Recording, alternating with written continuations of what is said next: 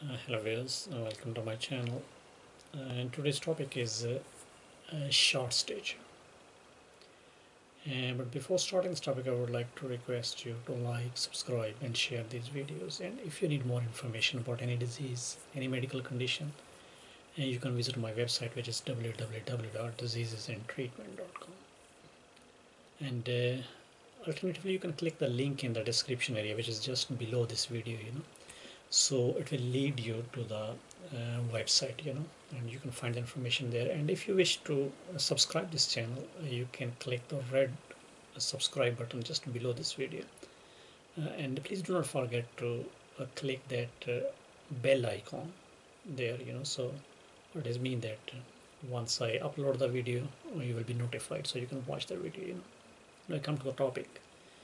What is short stature? It is a general term for the people whose height is considerably below average compared to the height of their peers. And when it can apply to adults, the term is more commonly used to refer. It's more commonly used for the children. And adult can be significantly shorter than their friends and still be perfectly healthy. And this is particularly true if both parents are also shorter than the average. And genetics is a major determinant of height, But the short stature on the can indicate an underlying medical condition or medical problem, And in these cases, many children can grow to normal height with proper treatment, and for others the short stature may be permanent, and your child's doctor will measure the child's height and then refer to a growth chart, and this chart shows the average height of the other children of the same age and the same sex, and based on the guidelines set by the American Association of Clinical Endocrinologists, the doctors consider a child to be short stature if their height falls within the lowest 2% of that age group, So what are the causes? There are three major causes, or the three major reasons for the short stature. Are the constitutional growth delay, genetics, and disease. So these are the three major reasons. Number one is constitutional growth delay. Number two is genetics, and number three is disease. Now you need to know what is constitutional growth delay. Some children simply develop later than others. And these children are often referred to as late bloomers. So these kids are small for their age and often enter puberty later, but they will continue to grow after their friends have stopped, and they usually catch up by adulthood, so they are known as constitutional growth delay. The second reason is genetics. If one or both parents are short, there's a strong possibility that their child will also be short. And if there is no underlying medical reasons why either parent is short, the child's short stature may be perfectly healthy, And the third thing is disease.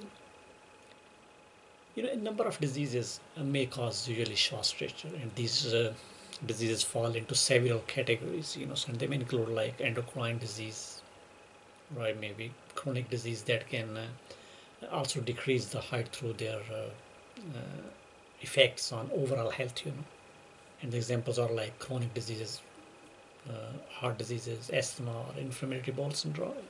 Diseases, are diabetes or kidney problems, or maybe sickle cell anemia, juvenile arthritis, And genetic conditions that can affect the height include like Down syndrome, Turner syndrome, and Williams syndrome, And bone and the skeletal diseases such as rickets, they may change the stretch through their effects on the bone growth, And the problems during the pregnancy can affect the height of the child, and the malnutrition can also lead to the short stretch.